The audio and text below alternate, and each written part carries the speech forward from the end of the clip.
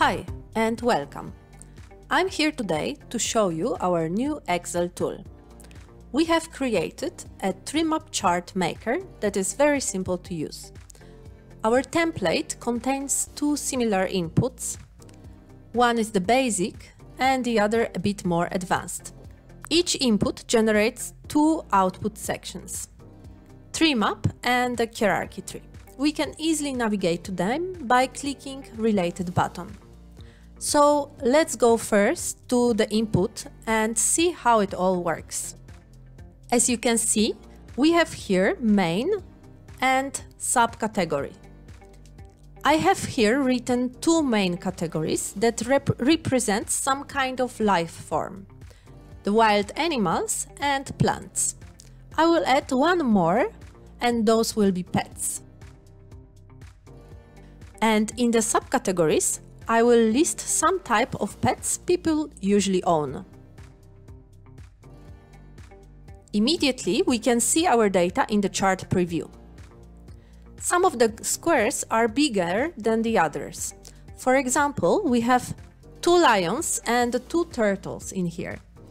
It is all because actually I have the same row doubled here and here. And they are all being combined into the one group and summed up. It is good to know that we don't need to be worried about sorting the data in any specific way. The template will do it for us. For example, I can add at the bottom one more wild animal and the Treemap will still work properly. Since we don't have any value in here, it is understood by the template that each row equals 1.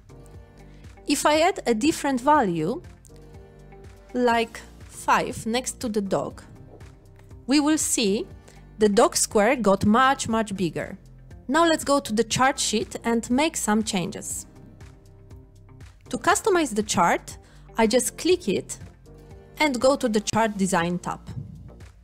Here I can change the colors and the style. I can also change the title or resize the chart. Let me also change the color font and resize the chart.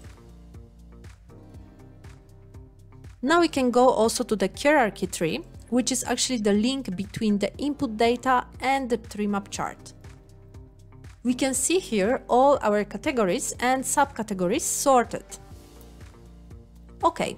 So now when we understand the main rules of the template, I will also show you some more additional features in the advanced input.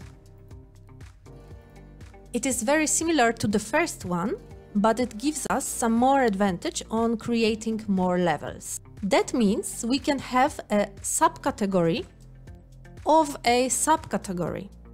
For example, here I have my turtles split into the water one and the land one.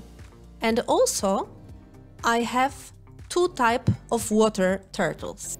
In this input, we have the option to ignore some of our subcategories.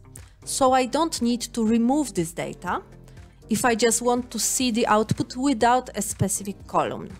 I just ignore it. And our chart is getting much more simple.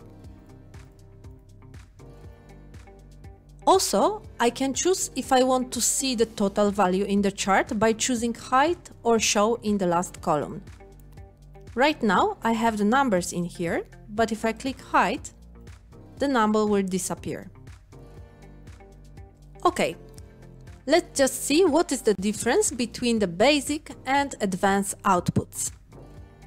The Treemap looks pretty similar.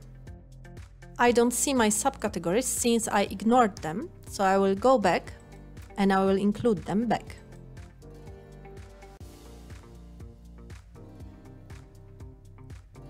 We can make here the same changes as before in the basic tree. So after I click it, I can change the design and the color or change the title. And now let's go to the hierarchy tree.